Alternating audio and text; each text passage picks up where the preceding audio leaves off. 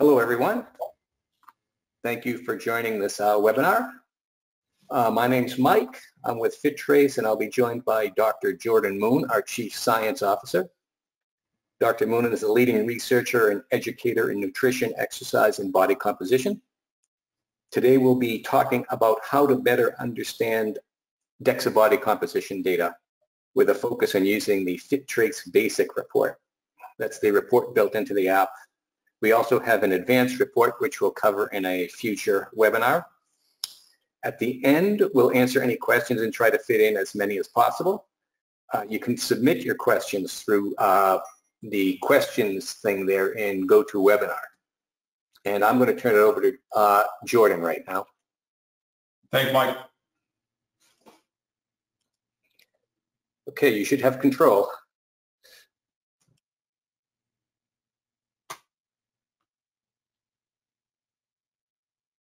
Okay, folks, hopefully you can see my screen. So this is the basic body composition report from DEXA using the FitTrace app, and I'm going to cover just the basics here and then kind of show you some comparisons. So let me know if you guys can't hear me or if you have trouble viewing this. But in this report, you see this is this is a nickname. This athlete we're calling Lefty, and it's ironic, you'll see in a minute, but they're from Acme University. So this is essentially de-identified data. You see your height, ethnicity, gender, and age up in this top. And then we have total mass, fat mass, lean mass, muscle mass, fat-free mass index, and bone mass. And then you see the percent of those values underneath. So if you add bone to lean, you get 80 plus 20, that gives you 100%. So based on your body mass, how much is fat, how much is lean, and how much is muscle. So in this example, this 21-year-old male has 20% body fat. I know a lot of people focus on that value, but we're going to talk about the importance of some of these other values and the significance of these values. So covering the top here, obviously body mass, this is actually what's measured from the DEXA itself. It's not what's entered into the DEXA. Now height, which is a component of fat-free mass index, which is similar to body mass index, this has to be entered in. So the more accurate the scan location enters this height, the more accurate your data is going to be. So fat-free mass index, think of it as body mass index. Like body mass index is just your mass over your height squared. Fat-free mass index, think of it as BMI minus the fat. So we're only looking at the fat-free mass, which is your bone plus your lean. So in this case, it's 158.4 pounds divided by the height in meters squared. So that index here we'll get into in some of the more advanced reports, but it's an indicator kind of, especially for young athletes, about how much muscle how much fat-free mass their body can actually put on to their skeletal frame. So it's a pretty cool index. But right now we're going to just kind of, just glance over it a little bit. So muscle. So as you see in this DEXA scan, lean mass is much greater than muscle mass. And the reason for that is lean mass contains all of your organs. Your heart, your lungs, your liver, all of your organs, your stomach, intestines, and everything. Muscle mass is actually focused on just the lean mass in the arms and the legs, which account for almost 75% of our total lean mass. And this is a really good indicator of total muscle mass, focusing on the arms and the legs. So you can have lean mass theoretically stay the same and have muscle mass changing. So these are two variables where the easiest thing to think of it is lean has your organs in it, muscle doesn't have any organs in it. So you can really focus on changes, especially in youth athletes that are growing inside. You can say, hey, their organs are growing, how much is actually muscle. So, and then obviously fat is just, your standard percent body fat as measured by DEXA. Now the beauty of DEXA is the breakdown in the arms and the legs into right side, left side, and trunk. So I'll start here on the trunk. It's pretty easy to understand here. In this scan, this is visceral adipose tissue, and if your machine has that, you have those readings here. And android and gynoid is basically apple pear versus shape pear. So how much fat is in the upper section here versus how much fat is in the lower section here. So in most men, you're going to see a little bit higher android compared to gynoid, but it all really depends on the athlete and their body themselves. This person is, right around the normal range, I would say, and we'll get into that during the advanced reports. But this just basically tells you the distribution of fat. Is it the upper body or is it the lower body? And this becomes more important when you're dealing with overall health than athlete status. In this particular case, we're dealing with an athlete. Trunk here, and in all of these categories, this is pounds of fat lean bone, and this is percent of fat lean bone of that tissue. So if you add your bone, lean, and fat together, how much of it is fat? It's 19.3%. So there's a total for all this tissue here, and this is the percent. So when you add these up, it equals 100%. So you can see, obviously, in this case where you have 72, almost 73 pounds of lean and 18 pounds of fat and almost 3 pounds of muscle or a bone, that the highest percentage is going to be your lean. And we'll get into that a little bit more, but you'll see kind of this trend throughout the whole body of the same similar ratios, but when you start comparing sides, you start seeing some differences. So in this case, let's look at just the left arm to right arm. You see 2.37 pounds versus 2.23. It's pretty close. It's within the error of the machine itself. And when you see 18 versus 17.9, I'd say there's possibly an imbalance there with fat, but that's not as big of a concern as lean tissue. So lean tissue, we see the same percentage, 77.3, 77.3, but we see 10.24 pounds of lean mass versus 9.6.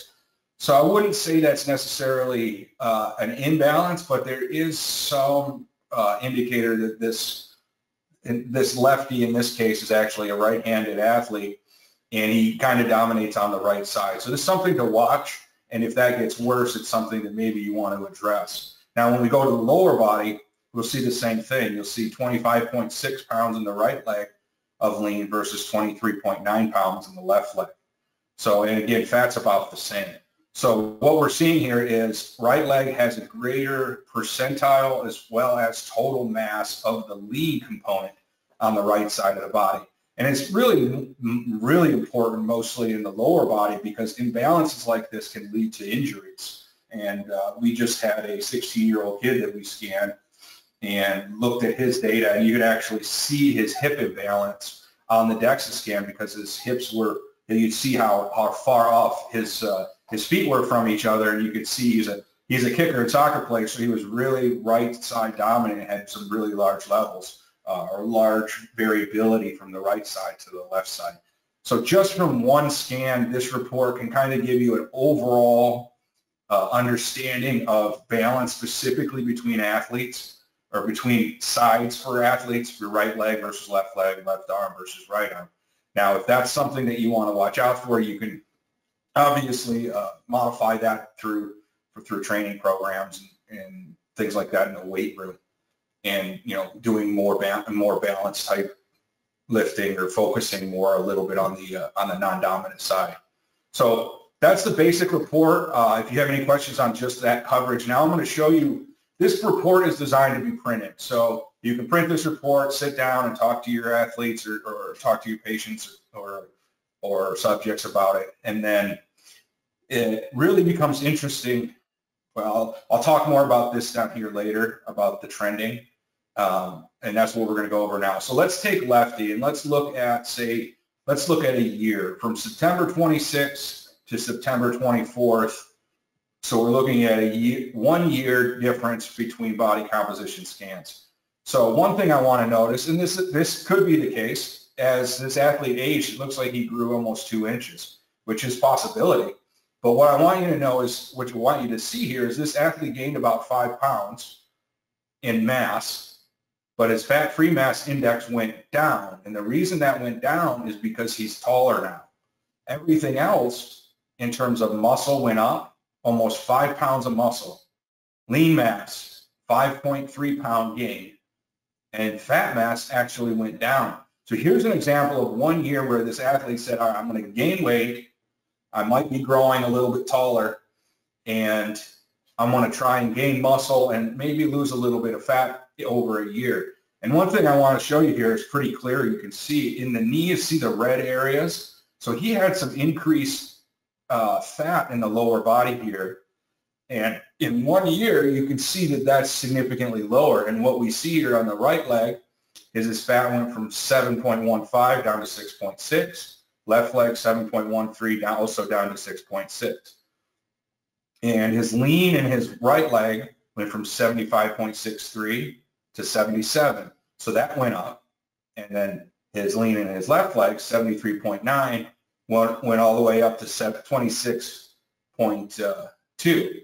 So in this case, you can see where this athlete's actually improving on their balance because they're closer now to having similar lean mass, but they're also increasing lean mass in both, and they've lost a little bit of fat in both. And that could be due to increase in legs, increase in the size of the legs. But here's just an indicator of looking at the legs. And you look at the trunk as well. You can see the trunk. He gained a little bit of fat, gained a little bit of lean, so the trunk didn't really change much. And the arms also changed a little bit from 10.24 to 11 and 9.6 to 10.2. So again, he's offsetting this balance in his lean mass. Gained a little bit in his arms, not much in his trunk, but he gained the most mass in his lower body. And you can see which legs he actually increased that. And you can kind of see it here in this trending when you look at all the scans that he had. We're only comparing September 26th to September 24th. So this scan versus this scan. So you can see this trend in decreased fat, and you can see this increase in lean mass over time. So this is a good example of what we'd expect a healthy athlete to be doing over a year period, if not shorter than a year, seeing a gain like this without too much gain in fat, unless the sport requires it. This may be an individual who just wants to increase lean mass, increase their speed without having too much increase in body mass. So now this next example, Ray, is a really good example. These next two examples I'll say are really good examples for focusing on how a small amount of lean mass or small amount of total mass can really show different variables and changes in the actual DEXA report. So this individual here was about 200 pounds in December, and about 6 months later, they're 202.3. So that's only 2.3 pound change. But what we want to see here in this athlete, say if this is December's off season and maybe this is preseason in September, his fat actually went down a little bit here. Lean mass went up a little bit, 149.4 to 152. Muscle mass went up. Fat-free mass index also went up, and actually his bone content went up slightly. So we're seeing this small increase in mass, and what we're seeing here is that he clearly lost some fat here, but also gained some lean and muscle. So we can see that on this report where his fat kind of drops down and stays consistent, where his lean is trending towards the upside. Now, when we look at this individual, say his arms went from 11.6 to 11.6, 10.6 to 10.6. So the only thing that changed in his upper body is he lost a little fat in those arms. Just the left arm, actually. The right arm didn't change. So he's maintaining upper body lean mass in this case. Now let's look at the trunk. Went from 22.5 to 22.1. So he's lost a little fat in the trunk, but he's up from 27 to 26.9 lean mass in the trunk. So his shoulders, back, and chest may have got a little bit stronger. Arms stayed about the same. And when we look at the legs, we see fat going from 6.5 to 6, lean staying the same. And then in the leg that's imbalanced, we see a 6.5 to a 6.4. And then here's really what's the most important in this athlete. He went from an imbalance of 26.5 in the right leg and 25.1 in the left leg to now 26.5 and 26.1.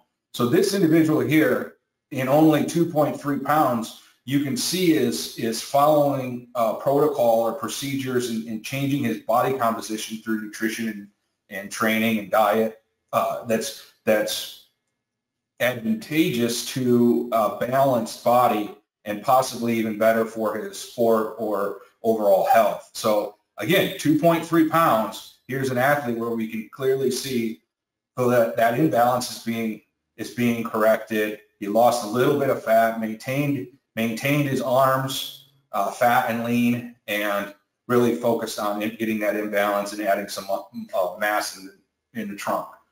Now I'm going to show you another athlete with the similar time frame and the similar amount of mass change. So again, here we're talking about 2.2 pounds of mass change, and we get all that information here about what's going on with this athlete over a 6-month period. So looking at another athlete from January 13 to September 25th, this athlete's a little bit heavier, but he goes from 258.2 pounds to 260.2 pounds. So that's a 2-pound difference. But what we see in fat is he went from 55 pounds of fat in January to 64 pounds of fat in September. So he went from 21% to 25%. His lean mass went from 192.7 to 185.4. So he went from 75% lean and 21% fat to now 25% fat and 71% lean. And that means he lost muscle and his fat-free mass index went down, and his bone, went down a little, pretty much stayed the same. So here's an example, and you can see in this body image too, you can see that in the torso area here, see how much green there is here? Now look at his scan later and how much more yellow there is. And from this scan, yellow indicates greater fat content. So you can easily see from this picture to this picture that there's an increase in body fat. But when you look on the scale, you say, oh, he's only 2 pounds different. He's the same athlete. But in reality, there was a massive body composition change. Now, this could be off-season to in-season, or this could be season to preseason. That's up to you and how you're coding this and what athletes you're dealing with. But this is another example of where only 2-pound difference in mass can really show a big difference in your output. And you can look and see segmentally in this case, he went from 12.6 lean to 11.9 in the arm, 13.17 all the way down to 11.9. And then fat went from 2.9 to 3.5, 3.04 to 3.5. And we see a large gain in fat in the trunk from 24.39 to 31.7, and a decrease in lean mass as well. So what we're seeing here is a consistent increase in fat, not as much in the legs here, 11.86, 10.86 to 11.8, but look at the decrease or very little maintenance in the lean mass from 33.48 to 33.3 and 33.75, and then his right leg went 31.4. So this also may be an indicator. If I don't know anything about this athlete and I'm only working with their DEXA scans, this is an example of possibly a right leg injury. So this athlete may have been out for 6 months, and that's why he lost some muscle and gained some fat, because he hasn't been able to use that right leg, and that would indicate here of possible right leg injury, comparing these two scans. But obviously your athletic trainer would know. And this might be an athlete where you're trying to get back to a game shape, and this athlete maybe is a football player, and at the end of the season he had an injury and he didn't take care of it very well, and now he's coming back and he's about to start playing, and his body comp isn't where it was the year before, and it may indicate that he's actually more likely or more at risk to have injury. So again, this is a good example of where you only see 2 pounds on the scale. The scale's not going to tell you nearly what these single reports can, especially if you compare one to the other. So I'll leave it at that and see if there's any questions on anybody. I appreciate you for stopping by, and see you next time. Our goal is to do another webinar on the advanced reports where we start talking about percentiles and some other health variables, and then go into some other more detailed breakdown. So please let me know if you have any questions, what you want to see in the future. I hope this helped. I know FitTrace is a great program to really get this information out, disseminate it across your players and to your coaches, as well as really understand the basics without having to go through a printed report and export that data or try and break that down yourself with the other folks in your program. So with that, I'll give it back to Mike and see if there's any questions. Hi, Jordan. Thanks. That was great. So we have a few questions here. Let's see. The first one is, what's the significance of FFMI? What are good ranges? So I'll get into that a little bit more, but I figured someone would ask that. So there's some really good studies coming out with fat-free mass index in specific types of athletes in terms of having specific ranges. Being fat-free mass index too low could be an indicator of possibly malnutrition or some sign of a possible eating disorder, and then a high fat-free mass index may indicate possibly some other issues in terms of substance abuse and things like that. But ultimately, what it really helps for in athletes is understanding where your index should be as it relates to other groups of athletes, say, collegiately or professionally.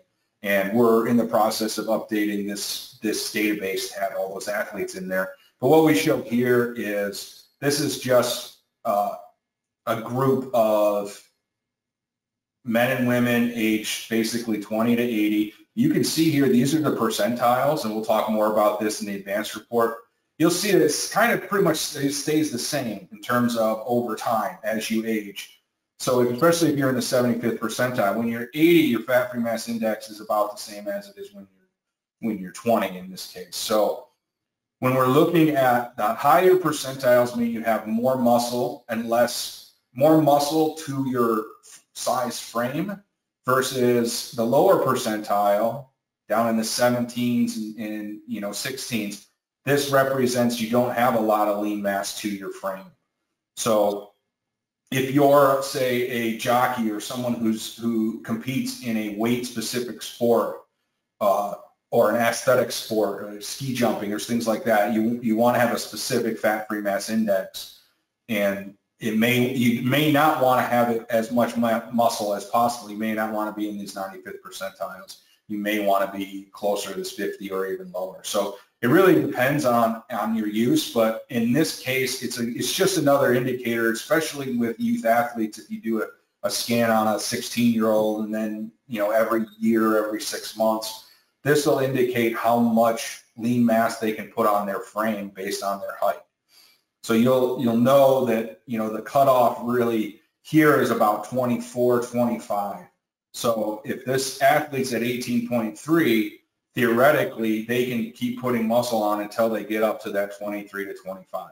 And everybody's individual, but that's in theory kind of how this fat-free mass index works. Is with proper nutrition and training, you can push this number up to that 24, 25 level, and this tells us this athlete here has the frame to handle more lean mass. So that's kind of how that works. And I can go into that. I could talk about fat-free mass index and go through the literature for an entire webinar. So just want to touch on that. Thanks for the question. Okay, let's see. We have another one here. In your experience, do you find injuries resulting from imbalances in body composition?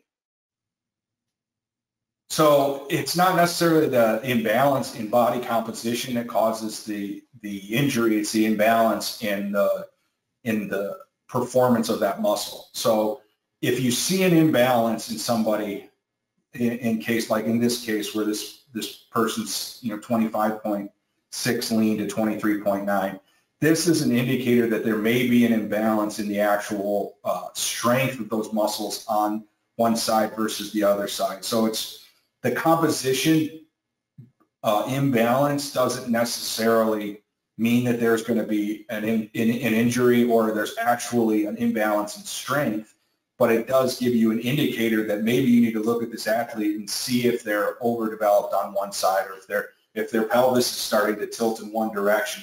Now, in most cases with overuse, you will see increase in lean mass, like in this case with the right leg. But what you also see is when you scan this athlete visually, or you have a trainer look at them, you'll see tight hip flexors or tight glutes, tight IT band, and all of that tightness may be due to overuse in that side. It may not be. But what this shows, what we see from composition is there's an imbalance going on between lean on one side of the body to the other. Why? Now, that's what you got to figure out. How do we fix that? That's what you have to figure out. And is this going to cause an injury? How big of a deficit is this? And is it something we can work out in the weight room? Can I get a better athlete? If you don't want a youth athlete 16 increasing that imbalance over the next 3 to 4 or 5 years, because then that's going to increase more risk for injury and overdevelop possibly one side of the body. Now, you take a tennis player or single-handed sports such as golf where you're swinging on one side most of the time, you're going to have some imbalances. So it's not necessarily bad, but you really have to understand the type of athlete and how they're supposed to be playing the sport. And if it's a balanced sport, maybe they don't want to have this imbalance in lean mass and strength. You want to have equal strength. So you can easily do strength testing to determine whether or not there's an imbalance in strength. And then you can do training, bilateral, unilateral training to try to balance out that athlete like we saw. But again, this is not diagnostic. You're not diagnosing anything. This is an indicator of something might be going on. And again, with a 2-pound difference in an athlete, you may not really know what's going on, and then you do a scan from there, one scan to another, and all of a sudden there's this big imbalance, and they've been milking an injury for 6 months and they didn't want to tell anybody, and now the non-injury leg is way more dominant, and now there's an increased injury not only for the mild injury that they've been playing through, but now in the other limb where they've been overtraining. So again, this is something to work with your trainers on, and from 1 or 2 simple reports over time, you can really learn a lot. Okay, let's see what else we have. Here's one.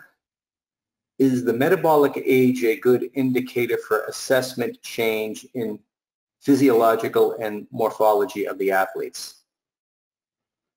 Well, we didn't really talk about metabolic age. That's a whole other webinar that we can get into, and it really depends on the variables that you're looking at. So what was the end of that question, Mike? Let's see. Metabolic age related to what? Is metabolic age a good indicator for assessment change in physiological and morphology of athletes? So it depends on how you're calculating that, but I would say no, because in most cases you really need to look at full profiles of the athletes, not just metabolic age. So depending on how you're calculating that, there's really the biggest benefit from looking at composition is independent of age. So you can compare this 21-year-old to another 21-year-old, but in terms of what their true metabolic age is a little bit, I don't know, I would say a little arbitrary to the actual composition that we're looking at. They're less related than someone might think. Okay. How about, let's see, how does DEXA measure the muscle mass?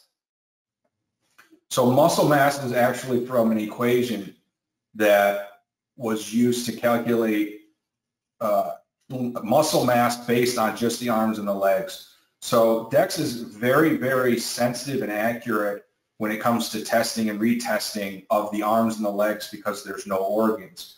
So this muscle mass is actually calculated using just your arms and your legs, and then it uses an algorithm to then calculate your whole body muscle mass. So it takes out the error in the trunk with all of the organs and everything where it's not sure, where it's just not capable of measuring how much muscles on top of, how much muscles in your abdominal area as well as near your spine and your core as well as your organs and everything in there. So there's a lot of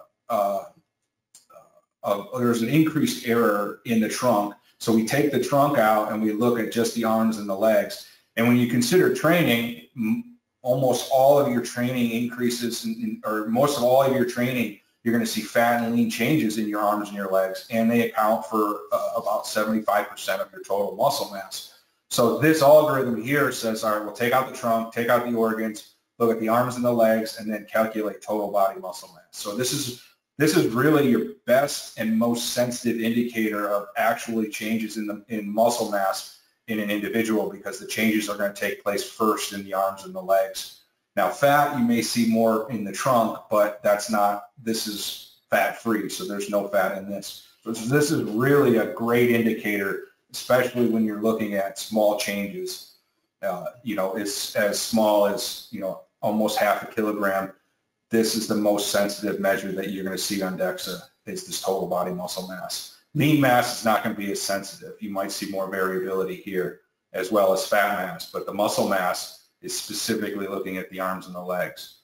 So, and as well as this, so that the arms and the legs data here is going to be your most sensitive from point A to point B, or time 1 to time 2, whereas your whole body data, once you start getting all the organs and everything in there, this data, it becomes less useful when there's a small change in total mass. And then these data down here are much more precise and much more reliable from scan to scan when there's not as big of a change in total mass. If you lose 15 pounds or gain 15 pounds of mass, all of this data is going to tell you what's going on. Now, if you only gained like 2 pounds or lost 2 pounds, like we saw on these slides with the gain, you really have to go to the arms, go to the legs to really see where that's happening. And looking at total value, the best indicator of those small changes is going to be in this muscle mass. I mean, how come the muscle mass, where can I find that or how come it's not present on the printouts from the DEXA? So this is an algorithm. So this equation was used in published literature. This is calculated based off of actual MRI muscle mass scans. So this predicts based on an internal algorithm that FitTrace uses. So DEXA doesn't calculate this data. You'd have to calculate that yourself using the algorithm. So it's a published algorithm, published equation that takes the arms and the legs and adjusts it to total body. Essentially, this is actually this is your estimated MRI muscle mass. But in the case of DEXA, again, the arms and the legs are so much more sensitive to change because they don't have the organs in there, that it becomes an extremely valuable measurement. And for the DEXA itself, you have to think of, like, let's look at just the lean arm, the left arm lean mass. Now, there's no organs, so yes, there are arteries, capillaries, and other non-muscle related lean mass, tendons, ligaments, things like that in your arm. But almost all your lean mass in your arms and your legs is actually muscle.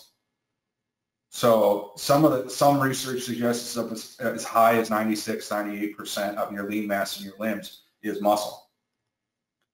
So again, lean in the DEXA report themselves is great, but when you add all the lean up together, not using the arms, then you add that trunk in there, and that's all your organs. Muscle mass here is using just your arms and your legs lean mass to calculate your total muscle mass. I hope that makes sense. Okay, it looks like that's it. We don't have any more questions. Thanks for everyone for attending, and a recording of this will be available. You should all get emails, and looking forward to to seeing everyone later. Appreciate it. Thanks, everyone.